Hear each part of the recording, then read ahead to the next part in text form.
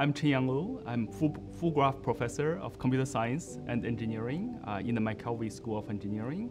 I also have a secondary appointment as professor of medicine. I work on AI for medicine. So the idea is to bring the most advanced artificial intelligence technologies to medicine, solving complex medical problems. AI has become super important data-driven tools for medicine and healthcare.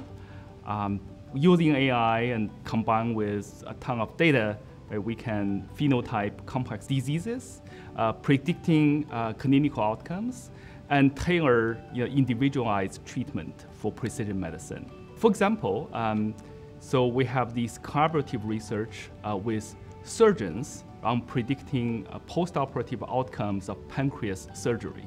So it would be really useful for medicine if we could predict if a patient would develop severe complications after the surgery. Right, so if a patient is fit for surgery, they can go ahead with the surgery with less worry about potential risk. On the other hand, if they are at high risk, they can go through a prehabilitation program and make them more suitable for surgery before they go for it. So this is a very useful predictive tool that's enabled by AI and data. So my doctoral students here work on a wide range of important clinical problems that require data-driven, AI-based solutions.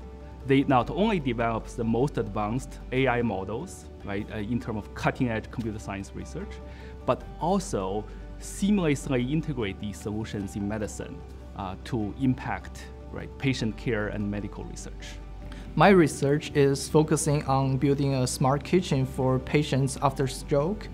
We are using AI, machine learning, and assistive technology to analyze human behaviors and help those cognitively impaired patients after stroke. We will use video analytics to analyze the patients when they are doing cooking and use machine learning to predict what they are doing. In our smart kitchen system, we will have a speaker that automatically generates voice when the patients forget to do something. For example, forgetting to add water into the pot when they are doing cooking tasks. My research is about applying machine learning and AI techniques such as predicting clinical outcomes. For example, we use machine learning models to predict patients' complications or diseases during surgery. We also apply machine learning models for clinicians. For example, during COVID, the burnout is one of the critical issues for clinicians. We use AI and machine learning models to monitor clinicians' burnout and their risk by analyzing their clinical activities, interacting with the hospital's clinical systems. As a PhD student in our lab, our job is to do the modeling. So usually, because we're doing deep collaboration with the medical school, so they're usually preparing the data for us. So our job is to translate the clinical problems defined by those medical experts in medical school into computation problems. And we can solve those computation problems using machine learning and AI techniques.